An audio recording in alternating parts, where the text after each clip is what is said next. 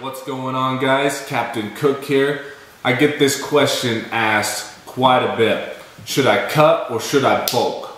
Let's jump into it, go into those two phases, and understand what we're dealing with here. Let's go.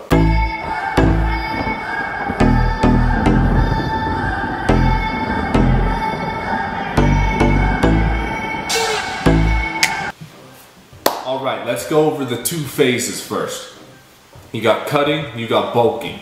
Bulking. I'll go over that first. Bulking is simply eating an excess amount of calories, protein, carbohydrates, and fats in order to give your body the fuel and energy it needs to build lean muscle mass. In a bulk, you're going to add on muscle mass, but you're also going to add on fat. Now, the reason for this whole process is just that, to add on as much muscle mass as possible. The downside of bulking is you're gonna add on a little fat. That's just part of the process. Now for me, I recommend at the very minimum you bulk 8 months to a year, just to give your body enough time to really build that muscle. Another thing with bulking is you have to lift heavy weights. Your muscle is not going to grow unless you lift heavy weights. That is the bulk phase. The cutting phase. Now, the cutting phase is eating at a caloric deficit. This means that you intake less calories than you burn in a day. So if you eat 2,000 calories, but in that same day you burn 2,300, you're at a caloric deficit. And you know what that means? That means fat loss. That means body weight drops. That means muscle starts to pop. That was a good rhyme. Anyways, by doing this and having your macronutrients set up right, you can keep as much lean muscle mass as possible from your bulk phase while also getting shredded. And that is the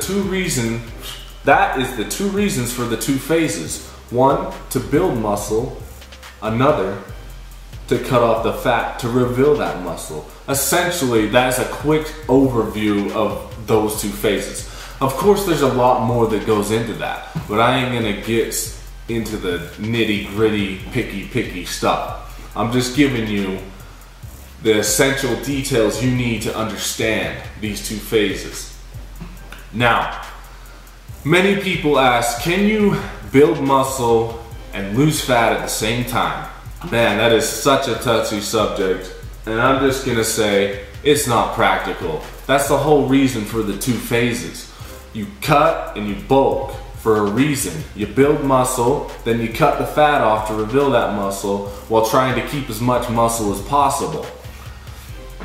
So, and the people that can build muscle and lose fat at the same time is very few in between. It's just not practical. Newbies can do it, and people on gear, and a few other situations. But for the most part, if you're just a natural and you've already been in the game for a while, that's the reason for these two phases. Now let's get into this. Should you bulk or should you cut first? Alright. Most of the time, I would recommend cutting first in these situations. So if you're an average or bigger person, I would definitely recommend cutting first. And the reason being is, you want to drop your body fat percentage down low enough so when you bulk up again, your body fat percentage ain't through the roof and it won't take you as long to cut around the next time.